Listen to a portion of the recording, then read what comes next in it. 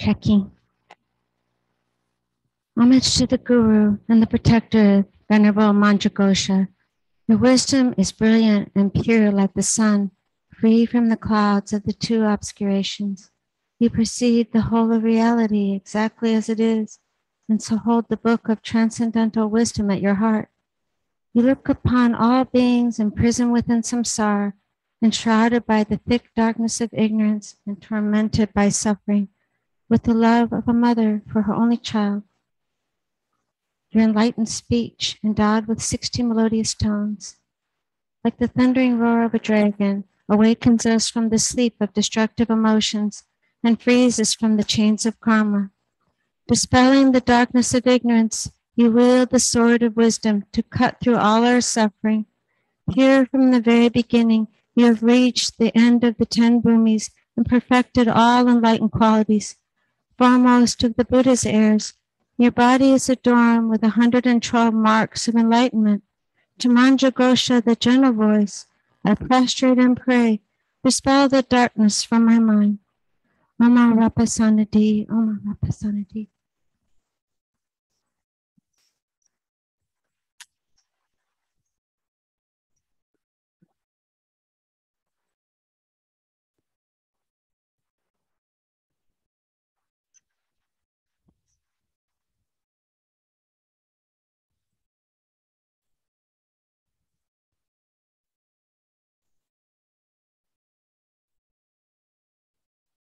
Oma Rapasanadi.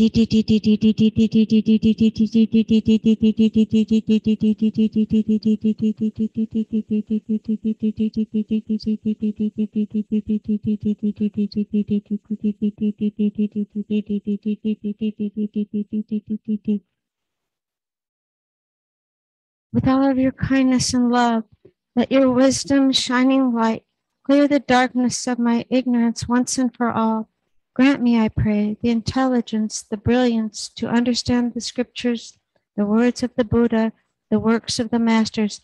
And whenever I wish to look upon you or ask of you anything at all, Lord and Protector Manjushri, let me see you without any hindrance.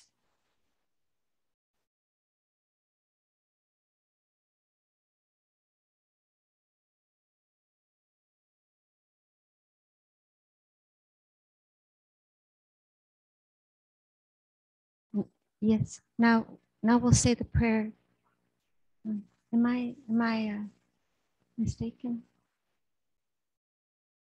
Oh, here we go.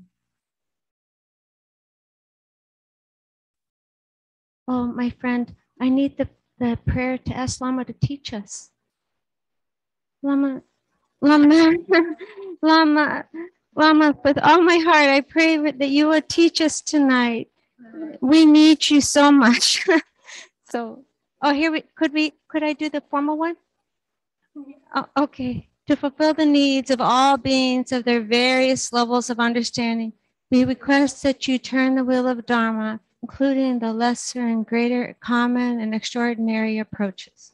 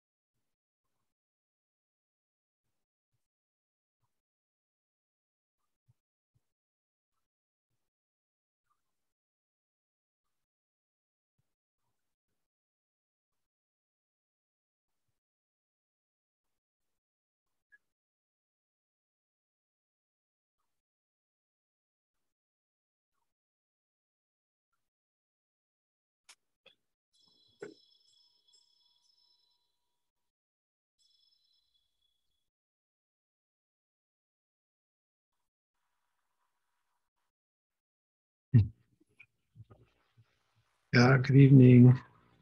Hi. So, hello, remote but close in heart people.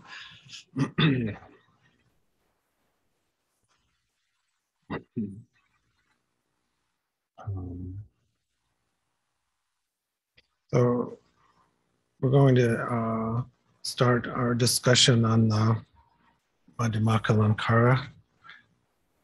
Let's see if I have the book here. I don't know why I like showing the book, you know. So Shantarakshita, of course, was a friend of Guru Rinpoche's, and Guru Rinpoche came to Shantarakshita's aid to establish Samye, first practice center, formal practice center monastery in Tibet. So we're going to spend a little time, and then this will be the last kind of philosophical text, if you could use that, meditative philosophical text we're going to use. And then the next part of the Dharma study program will be going over some retreat manuals and practice texts. So in a way, I'm glad this is a very select group, because actually it really doesn't make a lot of sense to go through retreat manuals and practice texts without having cleared some of the intellectual cobwebs first. The Indian Buddhist method is to, based on the Buddhist teaching, is you first listen to a lecture, Dharma talk by the Buddha, a sutra, and then you go either back to your tree or your cave or your cell and you meditate. So it's a different model than a do-it-yourself model. Do-it-yourself models are like, has some value in it, of course. The California model is people meditate, read their own books, form their own opinions, and then show up and tell me how reality is. And then want some kind of confirmation. So here, which is how we get started, you know, so we have to get started that way. You know, we generally don't first like actually meet an authentic teacher and then get instruction and then start meditating. We kind of have to start it on our own, don't we? But if we want to be professional bodhisattvas, then we actually receive proper training and then put that training into practice. So even the Buddhist teachings start off with theory and then go to practice. So just like people have to go to law school and then they have to pass a bar and then they have to practice and still be, you know, low scale. Same way with therapists, same way with physicians and nurses. In any professional situation, accountants too, you know, you have to first learn some theory. The idea of theory isn't just to amass information or explanation, but to challenge some of our idiotic and non-thought out beliefs and to give us some kind of working basis of explanation and insight and beliefs, so that when we actually start the training of meditation and actually try to put it into practice, which I call performance, then we have some kind of map. I suppose eventually, you know, we could figure things out just like monkeys could eventually compose Shakespeare, right? But we're here to actually learn as quickly as possible. So I'm glad we have a few people here today, 6 or 7, and we're 6.5, and about the same number remotely. some people, 3 hours away, so it's a big deal.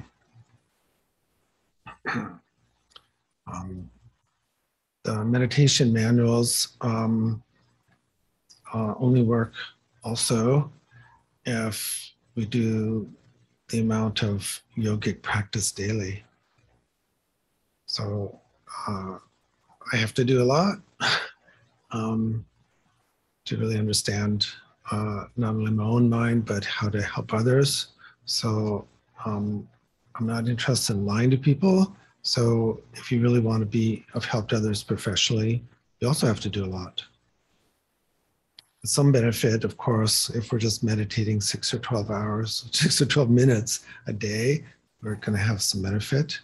But to really have the same experience that the Buddhas and Bodhisattvas, male and female, have had over the ages, yeah, it takes some work. We've all worked a lot in our professions and put a lot of energy into families and learning certain tasks. So to understand the nature of our awareness and how to act practically in the world and how to teach that to others takes an equal amount of dedication like that. Some people have fantastic karma, and maybe they can just hear the teaching once and you can get it. I've never met anybody like that, but I've heard about that. So all the teachers that I've met in the 20th century, 21st century, have had to do, even if they were high-level tulkus and wonderful rebirths, they all did a lot of study and practice. So for those who are watching tonight and here tonight, I applaud that they're doing that amount of study and practice. It's one thing to understand nature of awareness and nature of reality and phenomena in the self, but it's another thing to guide others, right? It's a whole different ballgame guiding others, isn't it?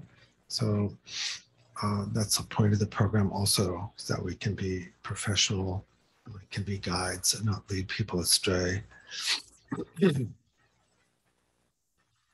also important to read the text because we do talk to ourselves, we do explain things to ourselves, and we need to know the structure in which our experience lands.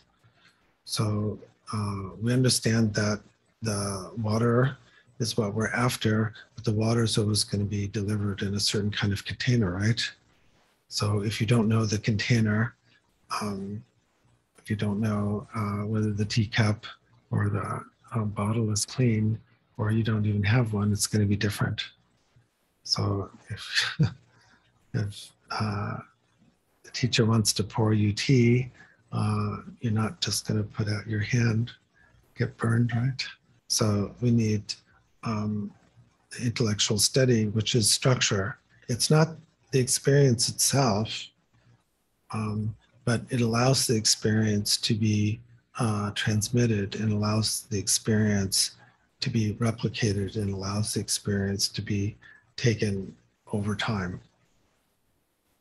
The experiences that we're looking for when we're screwy, we're looking for peak experiences that explain everything.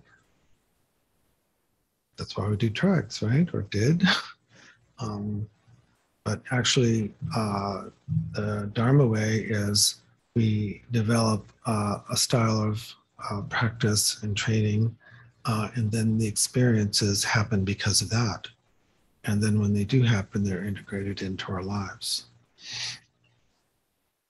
It is the case that some people have had interesting experiences and then look for teachers to explain and integrate them, and that happens also. But the most profound experiences come when you've reached the peak of a mountain after you've actually done the hike and not just taken a helicopter to the top, right? So the intellectual study is part of the hike, as well as the yogic meditation on the cushion. Always meditate more than you read. So when I when I met with, years ago, I met with a very famous teacher, Rampa Geshe and Rinpoche, and he says, "Oh, you must have hung out with the Kargyus, Nyingmas." I said, "Yeah, that's true." But also my own Gelug teacher, who's Dzogchen, advocated that too. So if you need to read an hour a day to get through the material, then you need to meditate an hour and 1 minute a day. Yeah. So the books I've recommended are difficult, but if you're not reading anything else or watching TV, you can do it, right? Like for the recent book we finished on Vasubandhu and Stiramati, I recommended some adjunct literature. I'll hold it up because I got the books here. So, I've really taken to Elizabeth Zima's method of doing things. So I have these little, I used to write them on a separate book and go, why not just do this? So I have recommended Trungpa Rinpoche's Glimpses of Abhidharma. It gives a presentation which is very actually consistent with Jamgon Mipham's and Shantarakshita's presentation, kind of Yogacara, Madhyamaka synthesis.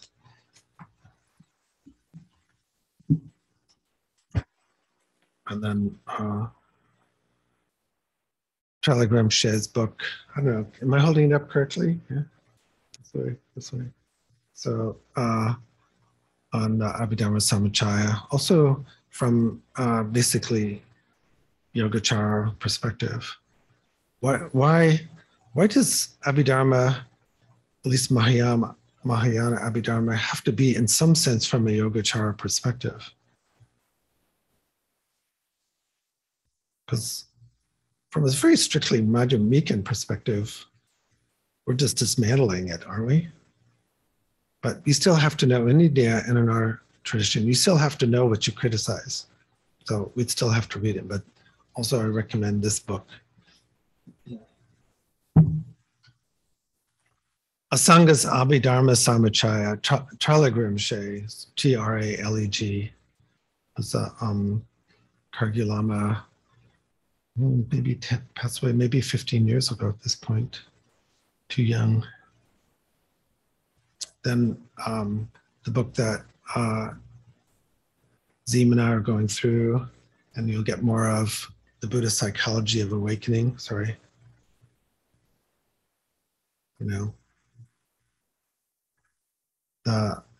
The takeaway that I want people to get with Abhidharma is that Abhidharma is about process, not about identifying things. So Stephen Goodman goes into that quite a bit, that we're talking about pattern and process rather than objects. But isn't that all of Buddhism? Should be.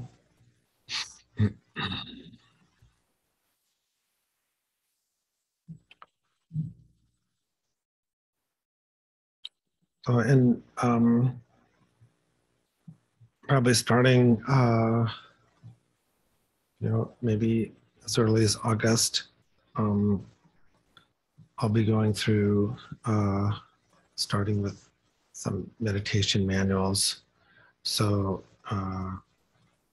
please, for those who are able and interested, please wade into the Adornment of the Middle Way. Or as one translator, I can't remember his name, said it should be the Middle Way Filigree. Adornments to, filigree. So, because primarily the meditation texts we'll be reading are going to be coming from this point of view, from a combination of Madhyamaka and Yogacara point of view. And they'll assume that writers, even if they were writing 1,000 years ago, will assume that you know this stuff. That makes sense, right? You know it. In high school or college English, didn't they make us all read like James Joyce or something? Or Portrait of an Artist as Young Man or Ulysses? How many people read James Joyce in college? No? No? No? Come on. Did anybody take an English course? So, very good, Becky. You read so if you read the classics, or you read James Joyce, or you read Moby Dick, they're just going to assume or Newton, not Newton, but they're just going to assume people and things, and that's the way that meditation texts are written. So they assume you have this kind of philosophic study or practice philosophic study in your background. And then when you're reading these texts, you have retreat background, which everybody has a kind of a light retreat background now, but I hope to deepen that. But they're going to assume you know this stuff. That makes sense, right? So the meditation manuals are not written like on the internet, like Tiny Buddha or something, or Tricycle, or I don't know. They're written for fellow professionals. Is the point I'm trying to make. Am I overselling it? I don't think so, because I tend to have to say three things at least, three times at least. So they're going to assume you have this kind of background of study and already some practice, so that when you're on retreat, you can figure this stuff out, right? Because traditionally, when you go on retreat, you're not able always to say, hey, when's the next talk, or hey, what's this mean? You've got the background to be able to somewhat carry on by yourself. Even if it's a group retreat, the assumption is you already know what you're doing. So at this point, I'd be unable to participate in, a math class. I wouldn't have the background. Somebody says, hey, do you want to, finally learn calculus? Because you were a schlock in high school and college and just wanted to read Madhyamaka in high school. And I go, yeah, okay. But I'd be lost. Is anybody taking calculus? Greg did. Yes, good. Educated man here. So I'm sure, but I wouldn't have the background. It wouldn't make any sense like that. So I want people to particularly, in reading the translation of the Padmakara, here it is again. So the introduction is very good, and Shantarakshita's verses are very concise, so it is necessary to read the commentary by Mipham Rinpoche, just as when we are reading some of the other books, the commentaries are essential, right? And I don't have to repeat myself because I figured you guys have read the commentaries. Easy. So with the meditation manuals, we're appealing to the fact that you already have the teacup. You have your beer mug. You have your cup. We don't have to create the cup. You're not just putting out your hand and say, pour it into my hand. You already have the container, so that the teacher can really talk to your direct experience, not have to give tons of explanation. So I should stop for a second. I feel like I'm kind of lecturing, but when I don't lecture and then people ask me these questions, then I just get annoyed. So am I making any sense out there? Okay. We don't want to have to go on long explanations of a philosophical kind when we're reading practice manuals or retreat manuals. Just like I imagine if someone's a rock climber, like Patty's son, he's not going to be up on the side of El Capitan with people asking, you know, what's a piton again? Or something. Or, you know, what do you mean? You don't want to be asking those questions, right? So when we're doing Vajrayana practice, we've had basic tools so that we can give each other kind of sign language. I imagine I used to know some climbers in Boulder, and this is before headsets and everything. I don't know if people climb with headsets, but there's hand signals, right? Isn't that right, Patty? There's hand signals when you're climbing, you know. Yeah, well, there are, you know, because you can't just go like, hey, don't, well, I'll rope up. You know, you have to just make a hand signal, right? So this is the people I was climbing with. I just was like a neophyte, but so I want to be able to give you guys hand signals. You know, I don't want to have to like, okay, here's what you do. You put the rope through the little hole there, and then you string it around. You know, you just have to work like you're roped up with someone on a cliff, like that. Then it goes really well, and it's a good experience, and you know, we achieve the goal like that. Let me just stop here, and I'd like comments, questions, and concerns before I say anything else.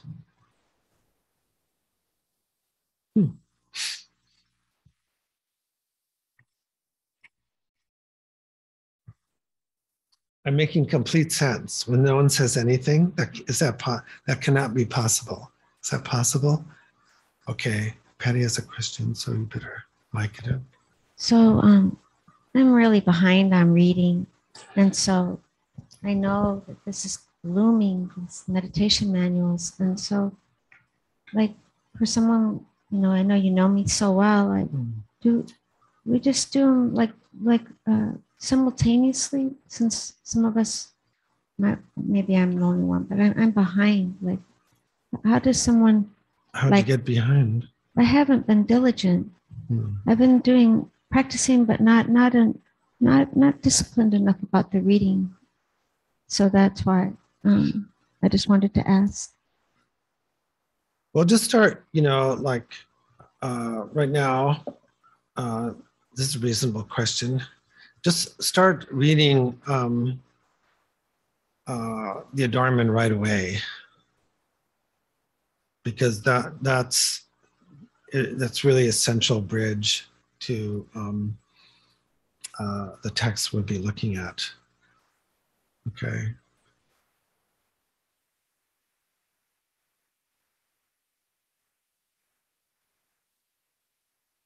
So can you start there? Yes.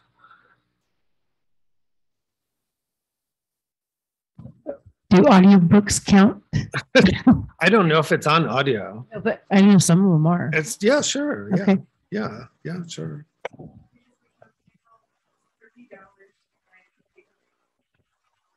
I just looked on Kindle. It's $30 to buy the physical book, which I just did. And then it's $20 to buy the Kindle version. Okay, thank you.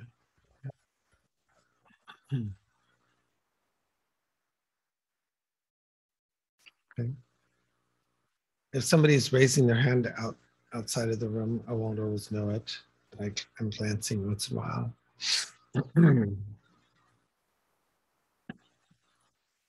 So, of course, the meditation manuals that we'll be going over, they've all been published on Do Nga Yeshe and you know, Nama Buddha and different publishing companies. So it's not like secret.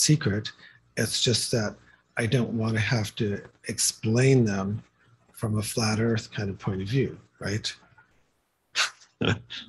So like a lot of my lectures here, I'm assuming that if you haven't done some of the reading, they totally don't make sense. if I'd been a good tantrika, I would totally make them. So if you absolutely had not done the reading, they would not make any sense at all. So I've kind of broken my vow. But you know, my main teacher was very conservative. Said, you know, of course, teach Lamrim and teach, you know, philosophic texts, like the main ones, but please don't teach Dzogchen to people that are unqualified. So as some of you know, really, you know, outside of a retreat setting, you know, haven't really talked much about Mahamudra Dzogchen, right? A little bit, isn't that true? You know, but there's so much misinformation, and many of us are remote now. You know, wonderful practitioners in Pennsylvania and Georgia and so forth. So, you know, we have to speak to it, right? We just have to do it at this point. So we're going to do it. But generally, the Dzogchen teachings and Mahamudra were kept, you know, either secret or you had to go, you know, had to go through a lot of back-breaking nundro or something before the teachings were given. And sometimes, most of the time, invite only or secret, like that. So now we're advertising, okay, we're going through the retreat manuals and so forth. So it's important, at least become familiar with this, because Mipham's presentation, Shantarakshita's presentation, will then give you, you know, the background when we start looking at the meditation texts. I don't know, have I said it 3 times? That.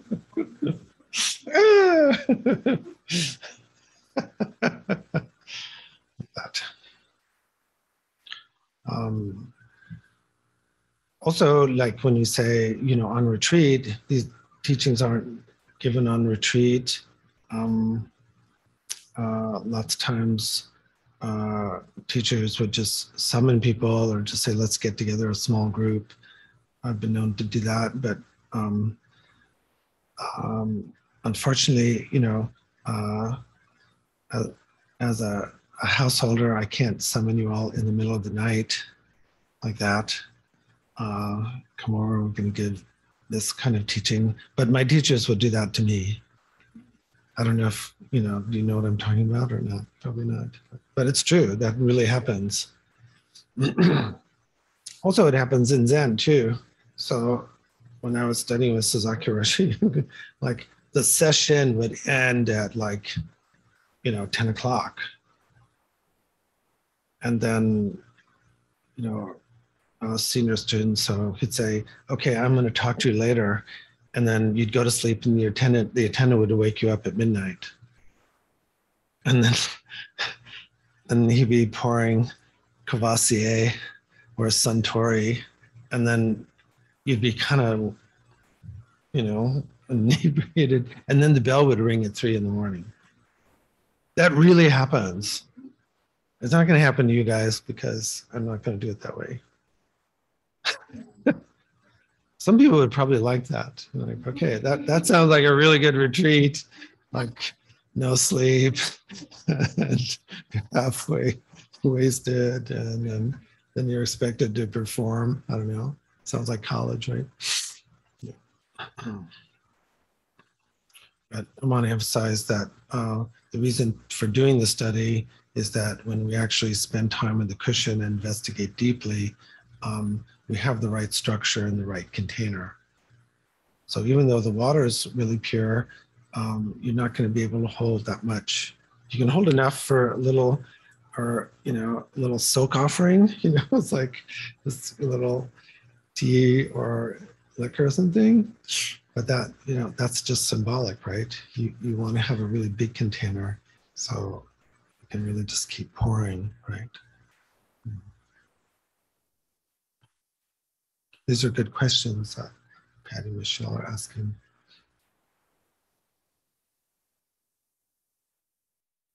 So this view, meditation, action, and conduct, and the other part that's really very classical that I'm not giving up is, talking about our conduct.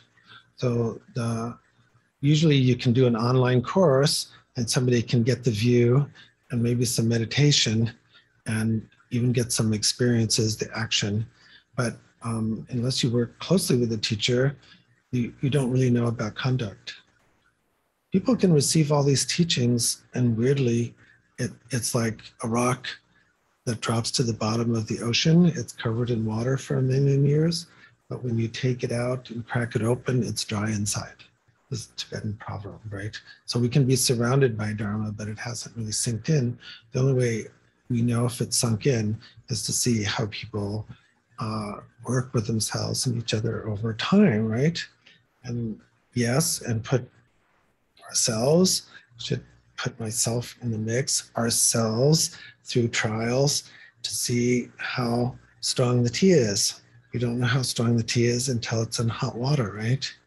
So of course we all want to avoid awkward situations that make demands on us, but that's the only way we're really going to see if our conduct is in accord with view, meditation, action, right? So I'm not going to ask people to read Words of My Perfect Teacher by Patrul Rinpoche, but you should. Isn't that true? Should read that, So if you just kind of go, you know what, I don't need to read extra Dharma stuff. It's amazing the number of people that read just extra Dharma stuff until, wow, I read this, and I go, but you haven't read the Buddha Dharma stuff. I just don't get it. I'm kind of kvetching today, but like, I read this, but yeah, sorry, I didn't get around to reading the main text. I read this and read this and read this. I went to this movie, saw this thing, and okay. It's weird. It's totally weird. It's procrastination. I was reading you want to read around the topic a little bit, something like that. So there is enough time to do the study if we make the time to do it. And I've tried to save you a lot of time. And sometimes at the end of study period, we get kind of like blown out. But if you're not blown out in, a classic way to get reinvigorated, of course, is Words of My Perfect Teacher, Patrul Rinpoche, which is a vast collection of Dharma knowledge and autobiography and biography and stories are really quite nice. That is on audiobook. Yeah. Yeah, who's reading it? Yeah. Yeah, that's good. Yeah, so that kind of book, that would be good, just reading. That's kind of, feels like a little bit of an autobiography and novel, which it is, right? Like that. It's kind of Patrul Rinpoche's, a little bit his own namtar. People know what namtar is? Yeah, namtar is like the sacred acts, the liberation story, tar like liberation, your liberation story, that usually somebody else writes about you, or, after. But because of Patrul Rinpoche's devotion for his teacher, he, pardon me? Oh, good. We'll give Elizabeth a chance. So where did she go? Oh, there. She's moved corners. So Patrul Rinpoche kind of wrote his own namtar. It's interesting. Okay, now finally. Your turn. Some of the books, Lama, they need to be thought about for a lot longer, don't you think? Like which ones? Well, like all of the supplemental books that you held up today, and Yeah. and that big tome that you had us read. you know, I've been thinking about those for a couple of years.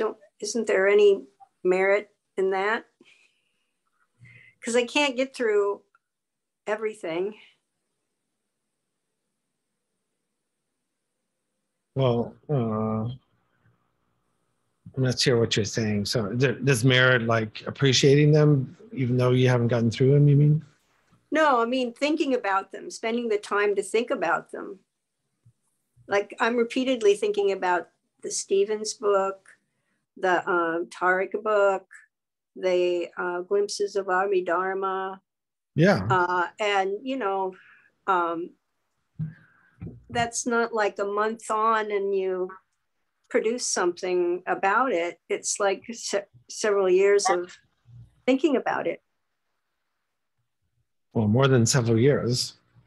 Yeah. Yeah. These aren't like, I well, mean, I we're read going that. through all these books so fast. I don't have time to think about them. Well, all I have time to do is get angry about them, which I don't want to do. This is Elizabeth Zima's Namtar right here.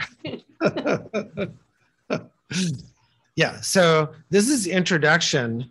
So this is like your first kind of read. So of course, we cycle through them. Like this is a number of different reads. This is a first edition. This is the first edition, came out in 2005. So I've been with this for 17 years. This isn't the first time or second time or third time I've read through it. I don't know, with music, great music, I listened to Mozart with different ears than I did when I was 17, right?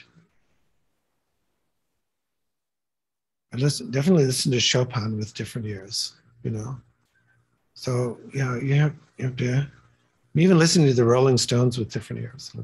Yeah, that's good. So this is 2005. Yeah, I'm still cooking on it. Yeah, we're not doing a college course where then you get a grade and you forget what you just read. So I'm glad you're still cooking at this. Yes, that's what you're doing, correct. Yeah, the anger part seems like a luxury. But if you've got time to be angry, I don't have time to be angry, but I understand totally. You throw that into the Dharma. So how we study and our motivation and attitude is more than the information itself, right? So one time somebody just asked out of the blue to Dujin Rinpoche, what's the most important thing? Maybe he said different things at different times. What do you think he said this time? Huh?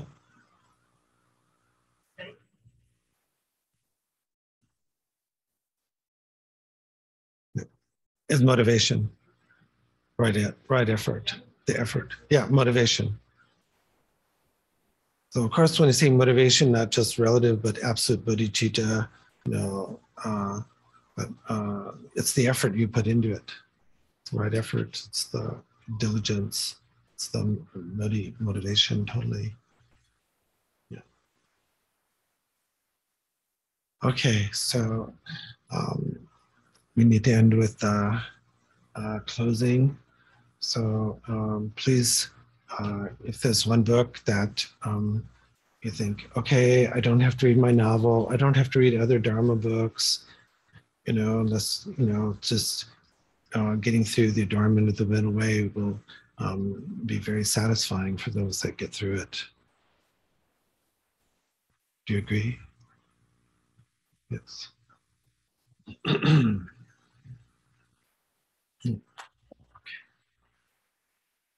Due to the merits of these virtuous actions, may I quickly attain the state of the Guru Buddha and lead all living beings without exception into that enlightened state.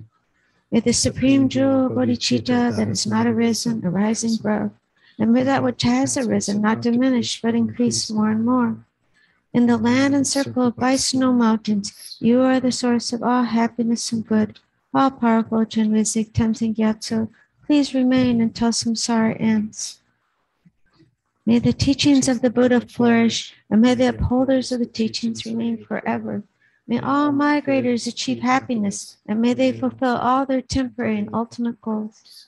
Losang, magical display of the deep awareness of all the victorious ones, merciful giver of a stream of profound and vast instructions to the fortunate migrators, please remain always unperishing, unchanging, unfading. Avalokiteshvara, great treasure of objectless compassion. Manjushri, master of flawless wisdom. Vajrapani, destroyer of the entire host of Mars. Sankapa, crown jewel of the snowy land sages. Losang Drakpa, I make requests at your holy feet. Omahang, sweet dreams. Bye.